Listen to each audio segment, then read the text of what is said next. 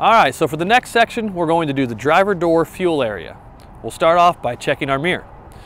So, my mirror itself, the casing, the glass, it's all properly mounted and secured. It's not cracked, it's not bent, and it's not broken.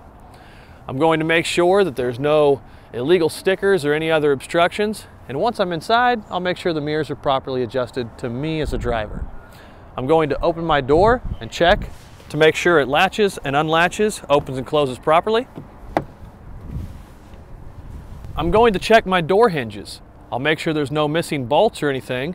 Everything's properly mounted and secured, not cracked, bent, or broken. I'll check the seal.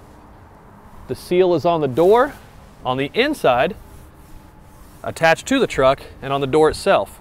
The seal, it's not cut, not frayed, not dry rotted, and it's not missing. I'll continue walking down the side of my vehicle, and I'm checking for overall general damage. I'm checking the bodywork, I'm checking the glass. I'm going to make sure my steps, they're properly secured, they're not cracked, broken, there's nothing that's going to trip me up. You know, no debris is on my steps. I'm walking past my DEF tank. I'll make sure the cap is on tight. I don't see any diesel exhaust fluid leaking from the cap or leaking underneath my vehicle.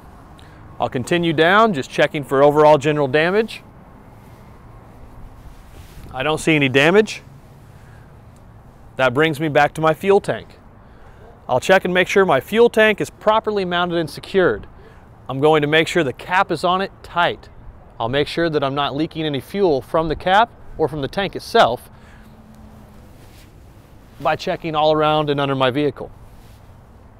I'm going to make sure I check my catwalk and my steps. The catwalk and the steps here, properly mounted and secured. They're not cracked, they're not broken, they're not twisted, they're not missing. I don't have any debris or any kind of obstacles that are going to possibly fly off my truck going down the road or trip me up whenever I try and get up on the catwalk or on the steps. I'm checking the frame of my entire tractor. I'll check it on every side, front and back, make sure it's not cracked, make sure it's not no illegal welds, no holes.